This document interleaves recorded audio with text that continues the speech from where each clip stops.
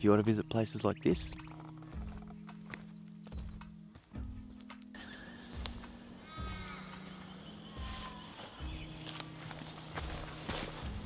What about places with these guys? It's a zigzag railway. You can find places like this as well. Do you like camping? Do you like four-wheel driving? Do you have no one to show you the way? Well, today I'm going to show you 4 hacks on 4 apps on how to get in the bush today by yourself safely.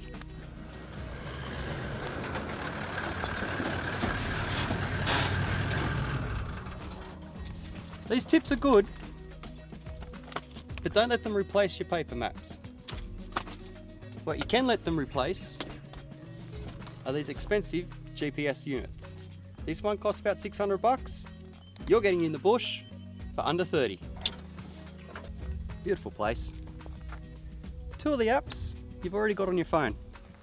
The other 2, there's a little price, but you'll be in the bush for under 30 bucks. Apps you say, don't worry, this is good for Android and iOS.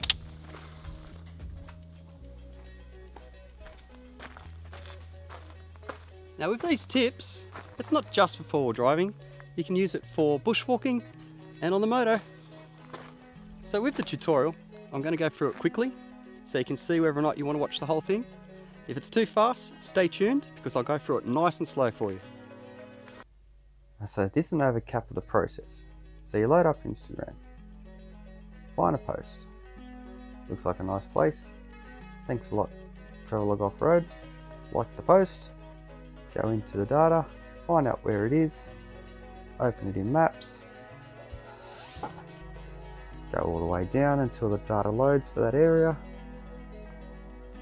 Mongoloa, New South Wales. Jump over into Wikicamps, do view map, Mong, done, zoom out until you find out where it is. Nothing there. Yes, there it is. Down here. Brings you straight to the place. Remember to remove the search to bring up more data around the area. Check it all out. Find out what it is that you like. When you've decided this place is good, move on to the next app, which is Hema Maps. Find that place again. That was just outside of Canberra. Once you've done this a few times, you'll find it really easy. Find out what's around there, national park, state forest, find out all the places of interest.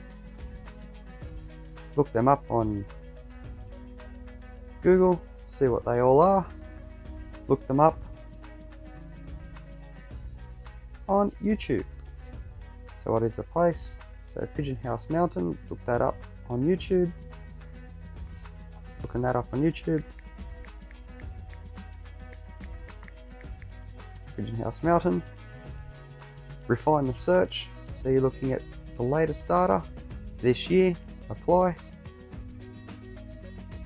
Complete your research around that area. Look at all the hiking, four-wheel driving, and camping. It's still if it is the place you want to go, and you've decided, flick back over into Maps.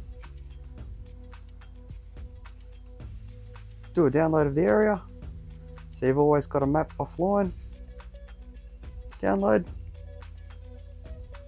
Jump in the car and go there.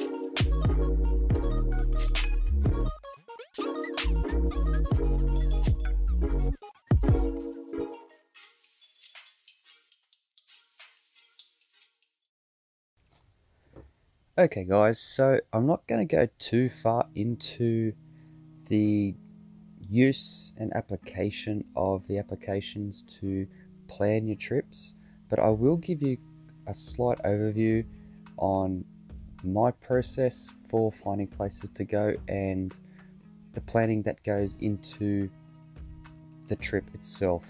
So obviously the first thing that comes to mind is, where are we going to go? So social media is the best outlet for that. I particularly like using Instagram for my inspiration. Generally within the group of my friends, we will send places to each other through instant messages, but this is generally just how we do it. Obviously we try to stay in New South Wales for the places that we're visiting, but let me give you a quick example of how we go about it. So I'll quickly find one here, Braidwood. I know that's in New South Wales, so let's give that place a look. Obviously not a very inspiring picture here by Travelog Off-Road. I'll give it a like because Braidwood is a beautiful place and I have been there myself. So the first thing we do on Instagram is we find the place, look to see if it has a map location, we open that in Maps, and we see what area that is in. So let's zoom down to Braidwood in New South Wales, just outside Canberra. That is the beginning of the trip planning. Instagram, find the general location, and then step it up to the next phase. Okay, so the second stage of the project or planning of the trip would be to figure out the camping. Now this app I've been using for quite a while now. It's got me all the way from Sydney to the top end, the very tip of Australia and back. It's kept camping costs and directions stress at a minimum. It's a community-based app, Wikicamps Australia, where the community is actually adding the sites, caravan parks, places of interest. It's all added by the community, not actually Wikicamps. Now, transferring the data from my search in Instagram, I would be typing up the top here, Braidwood. Now, it's quite a good idea not to type in the whole word, because what it will do is it will do a broad search of the whole map and bring up all areas that have braid in it. Now we can see down here that there's a place in Goulburn that starts with it and a place here. Like any search, sometimes you can give it too much information and there may not even be campsites in Braidwood that start with braid. But it is a good starting point to find where it is on the map. So it's down here, of course, just outside of Canberra. So once you get down there and you found it on, you get rid of the search, clear it out, and it'll bring up any extra stuff around that area that doesn't have braid in the name, but generally just typing in the first few letters of the area will get you a point on the map. So the information on this map gives you all the types of camping in the area. It's quite an invaluable app. So you can like areas that you've been to. Obviously I've been to whatever that place is there. I enjoyed it. Now it's a very top level app, Wikicamps, and it won't give you detailed track maps. It's very reliant on having 3G reception for your data, and once you go out of data it does become a little more blurred. The main roads and tracks will be there, but it'll be on much higher scale, not so in depth. So that's as far as I would take the use of Wikicamps, just to check that number one, there's camping in the area, and number two, if there's any facility. Okay, so we're in Hema Maps now. Obviously we need to find Braidwood. I already looked up that a little bit earlier. You can navigate around. I'm sure the search function will work quite well with it. Generally I know where I am most of the time to find it. Anyway, what do we see on these maps? Okay, so Hema Maps is fantastic for looking into national park data and state park data. If I zoom down here onto Monga National Park, Munga National Park. Gotta love the Australian names of these places. The information within the parks is very valuable. In this park here, you can see all this green spot here is National Park. That colour never changes, it's the same for every national park in Australia. And on the flip side there, you'll see the lighter green. That's State Park, that never changes as well. A different colour you'll find is the green with these little triangles. They're your pine plantations. Not a great place to visit the pine plantations. They're usually very dry, and if you've ever been to them, you'll understand. Obviously the level that we're on here is an overview level. Gives you an outline of where the main roads or the main trails are within these forests. You can always zoom in. Now these maps are loaded onto your phone, you have to pre-download them. And when you're out in the bush, they can take some time to load depending on the device that you have. Generally you won't have it off the screen or loading for any more than 5 minutes. So this is why I try to reiterate the fact that you need a couple of apps or a couple of devices or a couple of different map reading abilities to keep yourself safe. And this is just one of the ones that I use, of course. So let's go back up here to Braidwood and we'll see what's around there just for example's sake. So am I on Braidwood? Hang on a sec, I've lost myself. Arulan camp area, I know this is Braidwood here. Arulan, I've actually stayed there before, quite a great place. There is an off-road camping site just on the road here. They do have facilities there. You can get more information on this one just like you can in Wikicamps. You can delve deeper into it. Arulan Road, this goes right out in the bush. There's quite a good couple of creek crossings. They actually show you gates on some maps. I don't believe there's any gates in here. Mungarala River picnic area. So it's quite a good map to have in your pocket, and especially because it's got the record function. You can record where you've been, where you're going, especially if you run out of data or your maps aren't loading, you can still actually follow the maps around. I'm not going to record that track so you actually go anywhere. I'll show you a couple of examples of what they look like. I do have some up here in New South Wales, up the top here. So this is Wallamai National Park, a loop I done. Top level, had no idea where we were going. I followed the process, I knew I was going there, and I followed this process, which allowed me to go into the forest and follow these tracks around, even though at points on this system the maps weren't loading, although it was always recording. So I was able to track where I've been and follow my way back out and around. So that's what it looks like from the high level, and then you can delve right in. You can put notes and stuff like that as you do on the track, or you can do them earlier. And of course you can put your waypoints, just like these ones down here. Start here, finish there, you can measure in between, there's lots you can do it. I'm not going to go into that. If you want more information, drop a message below. I will always reply to my messages. I can create a better video for you there. Otherwise, there is a lot of content on YouTube to explain how to use these apps. Which brings me to the next phase, researching the tracks. And of course we go to YouTube for this one. YouTube and Google, they're the #1 sources of information for me when researching tracks. So let's jump right into that as well. Okay, so there is 2 ways to use YouTube. This is obviously the phone app. Most of my research I usually use a PC or the PC Explorer. So obviously we're checking out Braidwood. Do a quick search. Braidwood comes up. What kind of information do we have? New South Wales. What else comes up? Lots of stuff here. Braidwood farmers. So what we're looking for, because we're actually going bush, we're actually looking for tracks around Braidwood. So this one's not going to help us. So Braidwood dash 4-wheel drive, and this is the process I would go through. More importantly, because we're trying to find track data, we want recent track data.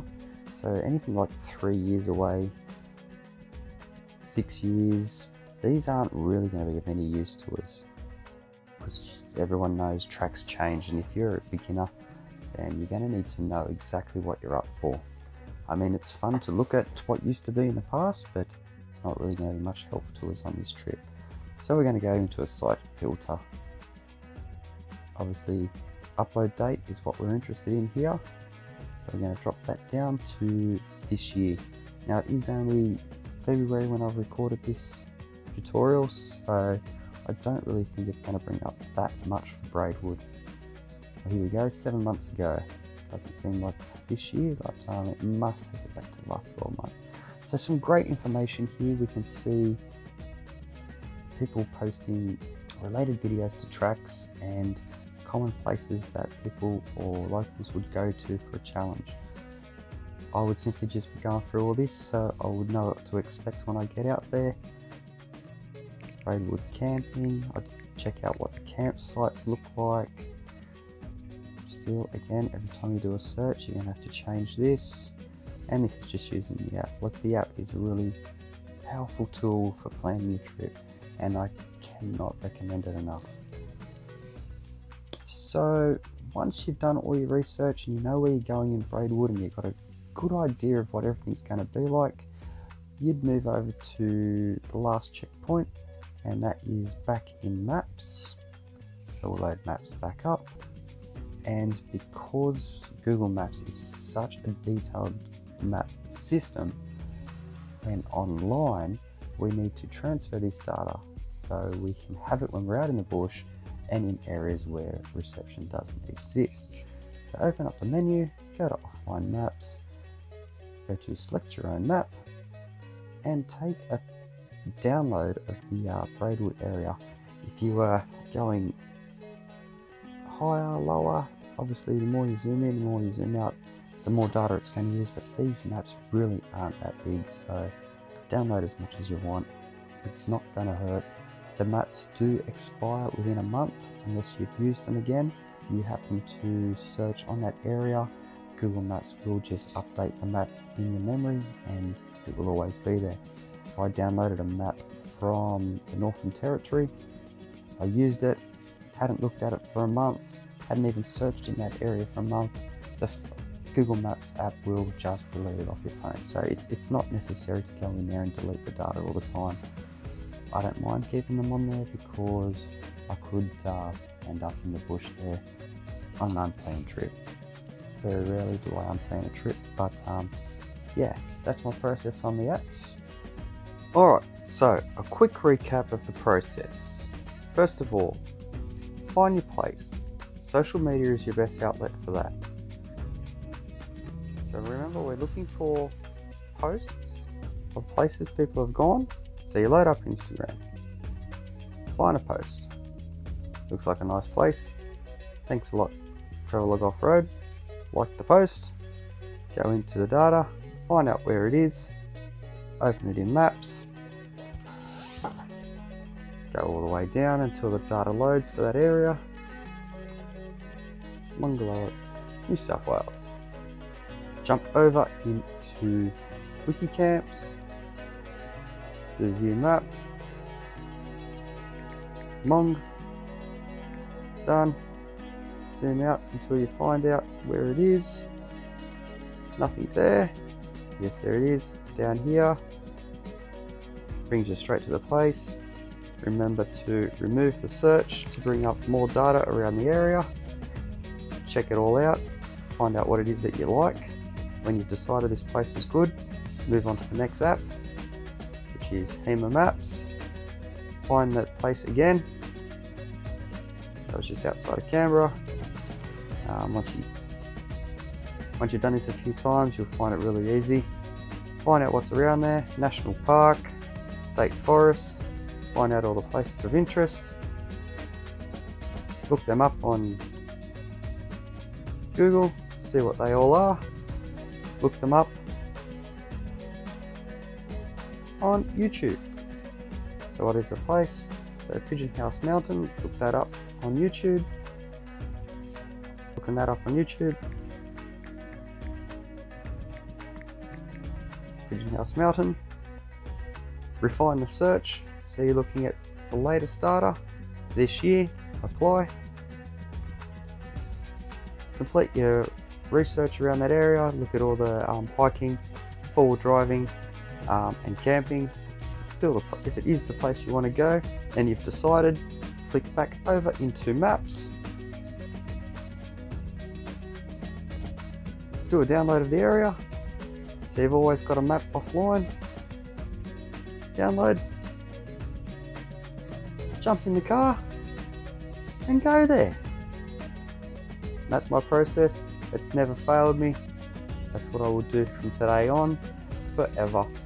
I don't think anyone has really gone wrong with this process. I thought it's a good idea to share it with all of you. Tell me what you think. Drop any suggestions down below in the comments. I'd love to hear from you. If there's anything else I can do, please also drop that in the comments. If you've enjoyed this video or you found it useful, please like and subscribe and share it as much as you can. Thank you.